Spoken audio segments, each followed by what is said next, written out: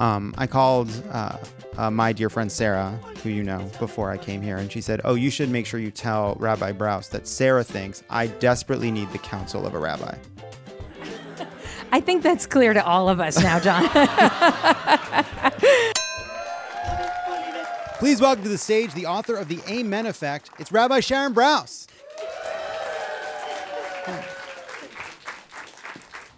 Hi. Hi. Thank you for being here. Come on in. How are you doing? Hi, everyone. Hi. Hi, Jon. All right. A Jewish castaway washes up on a remote, uncharted island.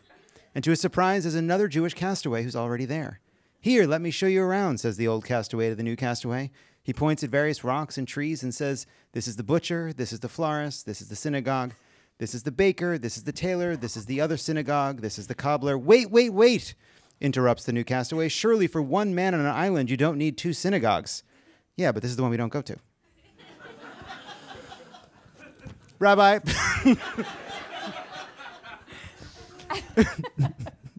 You talk in the book about a crisis of loneliness and isolation. You also talk about the way organized religion has failed to answer that crisis, that often people are forced to choose between religion that's extreme and cruel on one hand, or religion that's routine and a bit detached on the other, sort of crazy or boring. Mm-hmm. Can you talk about what you view as the cost of that failure and the ways you think we should address it? Wow, thank you. I'm glad you're not asking me about the reverse cowgirl thing from Minnie. The way I do. That's a relief. I do have an answer to the zombie and werewolf question, though, by the way, for later. So here's the thing. Human beings have fundamental spiritual needs. We have a need to connect to each other. We are relational beings, and we have a need to connect beyond ourselves also, maybe to something greater than any of us. And when religious institutions and religion generally fails to address those needs because it's either deadly, meaning extreme, regressive, cruel, or already dead, meaning routine and boring and cowardly. So then there's this whole world of human need that's not being addressed by faith communities. And so I think the challenge really is to do the work of sacred excavation and to figure out these traditions that have survived for thousands of years. It's not for nothing. There's incredible wisdom there. And if we can translate some of these ancient ideas about the human condition, about what we should aspire to in the world, then we can actually use some really powerful, very old tools to help address some of the greatest problems facing us as human beings today.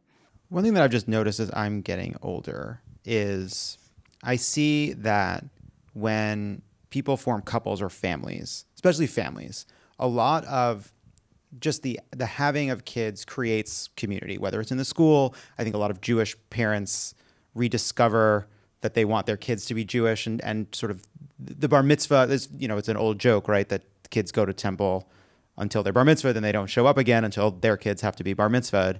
And then I do see that, like, just in my own experience, that when we have this problem of young men, but also older men who just have no one, they have fewer friends. I see it in my own life, even as I get older, that women on their own, they're just better, and so they just are better at seeking these things out, of being emotionally connected, of being aware a little bit more of their own needs, of other people's needs. So much of what we have to do right now is figure out how to talk to the men that are trying to find meaning in Joe Rogan, trying to find meaning in right-wing politics, trying to find meaning in Jordan Peterson. How do you think about reaching the kind of people that don't realize that what they're missing, what they could benefit from, is a kind of community that isn't speaking to their worst impulses? It's so interesting because I think about that need for belonging, and a lot of people are finding it in these kind of, these dark corners of the internet. They're finding other people who can sort of share their share their sense of loneliness and detachment and their sense of rejection from the world. And so what we have to do is create environments where people feel that they can belong and have a different kind of dream of, what that shared purpose could look like, but not in a place that will cause harm to other people, and not in a fantasy that will cause harm to other people. So I was just with this professor David Williams from Harvard recently, and he said that the studies actually show he's a data guy, and he said the studies actually show that people who go to church or synagogue or mosque once a week, they will live 7.5 years longer. And for Black Americans who go once a week, they will live 13 years longer if they engage in this kind of rhythmic encounter with community. And so the idea is like to actually build and then to engage ourselves in these kind of spaces that allow us to find meaning, to find purpose, and to feel a sense of belonging, so that we don't seek it out elsewhere. So I wanted to talk to you about Israel. You've for a long time spoken out against Israel's occupation of Gaza and the West Bank. You've talked about how we are called upon to tell the truth, to not look away, especially for those of us who are raised to believe in the project of Israel. Right now, half the population of Gaza is on the brink of starvation. It is on top of tens of thousands of people who have died as a result of the war that Hamas launched on October 7th, but that Israel has conducted with a disregard for Palestinian life, including children, that is indefensible, even if you believe Israel has a right to defend itself. What does it mean to you right now not to look away? So it means we have to be big-hearted enough that we can actually hold multiple things at once. One is that Israel was attacked in horrific atrocities, the worst since the Holocaust on October 7th. And that's just true, and that's a fact. And some of the most painful parts of the last 5 months for many people is witnessing the denial and the justification and even the celebration of those atrocities by people who say that they care about human rights and human dignity. It's just not acceptable. And at the same time, to hold the reality that if you believe that every single person is created in God's own image, which I do, then the death of any single person is a travesty.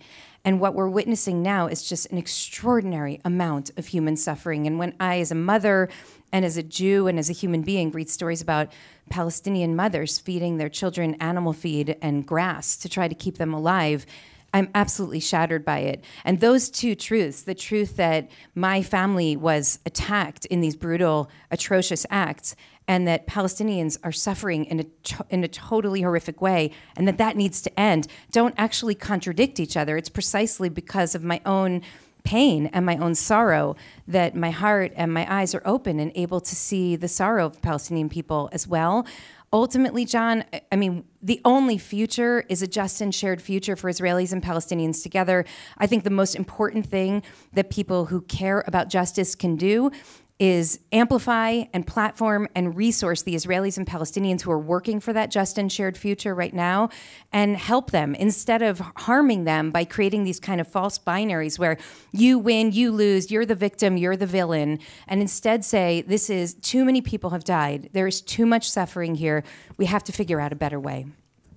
Can you talk about what it was like when you were confronted by an ultra-Orthodox, what led to that moment?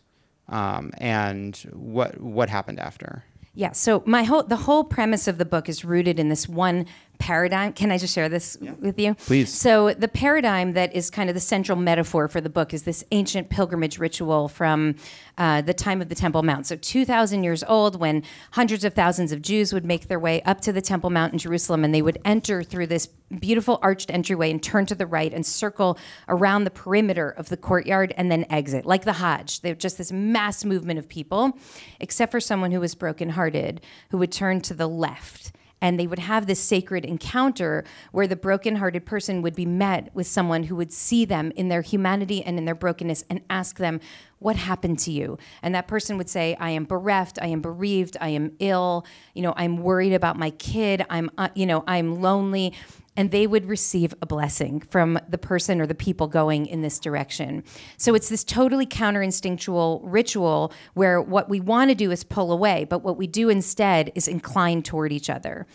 And at the end of the book, I share that actually there are two people who turn to the left, not just the brokenhearted, but also the ostracized. And when the ostracized go to the left, they too these are people who've caused great harm to the community, and they too are received with curiosity and with compassion, even though they've caused grave harm.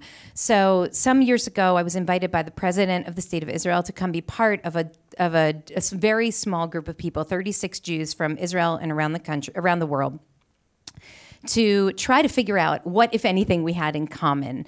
And we spent 3 or 4 days together trying to really work through this question. It was fascinating, secular, religious, right-wing, left-wing.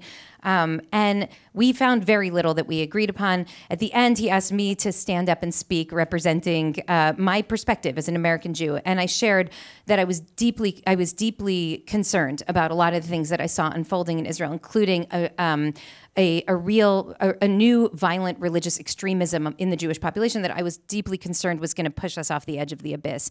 And afterwards, I was confronted by one of the leaders of the settler movement, ultra-Orthodox, living in the West Bank, in an illegal settlement, and he just cornered me and started shouting at me that, I was lying, this was propaganda, none of this was true, that I was harming the Jewish people by speaking this way, etc. And then he paused for a moment and he said, you really hurt me with what you said about violent religious extremism. And I noticed that his whole demeanor shifted when he said that I hurt him, and mine did too. And so I just turned to him and said, do you want to get lunch? And he said, yeah. And so we literally sat down for lunch together for almost 3 hours in the lobby of the hotel, me, him, and his wife. And we talked, and we disagreed about absolutely everything. It was really troubling. And so, as I say, like everything but the sweet kugel, that was the only thing we agreed upon. And I got up and I literally took contemporaneous notes on the whole thing as soon as the meeting was over, because I wanted to remember every word that we had said. And I was deeply troubled by it. I mean, I left troubled. So a couple years pass, and there's this event that happens once a year on the saddest day of the year in Jerusalem, where people go to the Western Wall, and there was an egalitarian prayer service there, and a bunch of violent religious extremists were bussed in from the West Bank in order to throw feces and chairs at them, as is their custom. And this guy, it's a true story, I'm sorry to say, I've been there. And this rabbi, basically stands up and he's like, stop, what are you doing? He said, if any Jew comes here to pray, the only thing you hand them is a prayer book. You don't throw feces. Like he said, what's wrong with you? And he said, there is a sickness of violent religious extremism, and we have to do something to stop it. And so anyway, the only reason I know this whole story is because somebody basically asks his advisors, like, what happened? He's the guy in charge. And then he switched teams. And the guy says, well, he had lunch with Rabbi Sharon Brous once a couple of years ago. And so, I don't know. I don't know how much my lunch with him actually impacted him. But it strikes me the power of, when you see someone that's not coming toward you, but coming at you, and all your defenses are up, and all you want to do is pull away. What happens if instead you stay at the table and you just have this uncomfortable conversation in which you try to see each other's humanity? You try to see if there's any overlap. I literally realized he cared a lot about his kids, and I care a lot about my kids. So I was holding on to that for some time. So what if we force ourselves to stay curious about each other instead of branding someone as a traitor or branding someone as, as a terrorist? What if we actually try to see the humanity in each other? What do we lose? And what could we potentially gain? And most of the time, probably there isn't a happy ending like there is in my story. But sometimes every now and then a seed is planted that grows into something absolutely beautiful and transformative. So when you told that story, I think that it's a beautiful story, but I also was thinking, well, you must have told that story in the years before you had found out that he changed his mind, right? You never told it before. Well, I guess the reason I say that is that his changing his mind makes the conversation you had even more valuable. But what value would it have had right? Like the reason his wife is there, Yeah. right, is because he wouldn't sit down with a woman. Oh, yeah, that's true. Because of the Yeah. misogyny of his views about women. I'm sure he wouldn't want to be seen having lunch alone with a woman, yeah. Right. Because you couldn't be just an interlocutor. You had to also, that your womanness made Yeah. it someone he can't sit across from. Right. I guess what I'm getting at is at some, like, but forget just feeling safe. When is the right time to say, you know what, we're not speaking anymore. You're someone I need to fight. Well, this is why I think that model from the ancient ritual is so powerful, because the ostracized person is one step short of excommunicated, meaning the excommunicated are not welcome into that ritual. But anyone who's just short, meaning someone who's going to blow the place up, is not welcome into the place because it would render it unsafe. And I think we have to do the work of figuring out the difference between being unsafe and being uncomfortable. And we should not put ourselves in environments where we're unsafe. But we have to put ourselves in environments and conversations where we're uncomfortable. It doesn't feel good to do that. But the only way that we change as people is when we encounter other human beings whose ideas are different from ours, and we end up growing from those encounters. So I think what you're asking is, what's the value of that conversation if it doesn't have the Hollywood ending where there's like some Google alert that this guy, changes. Yeah. And so the value of it is, I remain fully human because I am still willing to sit with this guy, even though we totally disagree with each other, even though I think that his views are actually endangering the state of Israel and the Jewish people. And I know he feels that way about me. And even still, I'm willing to see him as a human being who cares about his kids and likes sweet kugel. Right. That is worth it for me, because otherwise I become a caricature of myself when I make him a caricature of himself. And he is actually a human being. Well, as someone who's become a character of himself, I'm not pushing back on it. I'm not disagreeing with that, but I'm also, I saw you give a talk about this, and what I was thinking when I was watching you speak is, surgeons see opportunities to perform surgery. Rabbis see opportunities to talk about the Talmud and find understanding. That is of a tremendous value. But part of what made the fact that you were sitting down with that rabbi, that ultra-Orthodox pro-settler rabbi, interesting, is because all around it are all the people fighting, right? But the people fighting are creating, like, those people need to be defeated, right? Like, my view, right, would be that those settlers need to be removed. And actually, more important to me than understanding is the actual tangible outcomes in the world, right? And some people you'll never persuade, and they're not even arguing with you in good faith, right? Like, at what point is it of more value to say, you know what, I'm sick of being curious, and I may be a slightly harder version of myself, but that being a harder version of myself is what it's going to take to get me to the other side of a fight we have to win. So this is not a panacea. Seeing another person's humanity does not solve problems. It does not take the place of just policy. It doesn't mean that we accept the wrongs that another person is committing in the world, or what they stand for, or what they believe. It doesn't take the place of it. It actually is bringing humanity into the fight. And so I think it's absolutely essential that we do both, actually. I think we have to continue to fight to see each other's humanity, all while we're fighting the just fight, while we're fighting for a change in policy, for a change in administration, for all the things that we care about in our society. We have to continue to fight for. But when we dehumanize the people who are on the other side of that battle, we're not winning. We're becoming a lot like they are. And so I feel this is really essential for us. I'm not suggesting also that this work is for everyone. Not for everyone all the time, right? So you do what you do. I just want to fight.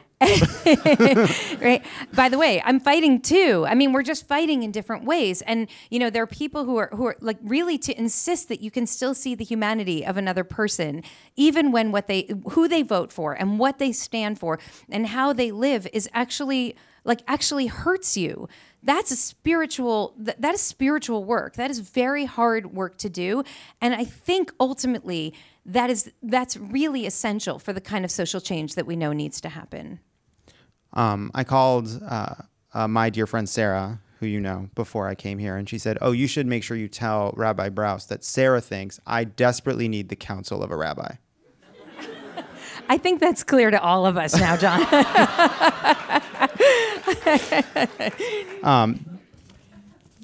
Do you have a favorite joke? Jewish humor joke? Oh my God. I have one to close us out if you want. Yeah, please. Two old Jews sitting at a counter. One old Jew says to the other Jew, "Morty, are you getting any on the side?" And Morty replies, "They moved it?"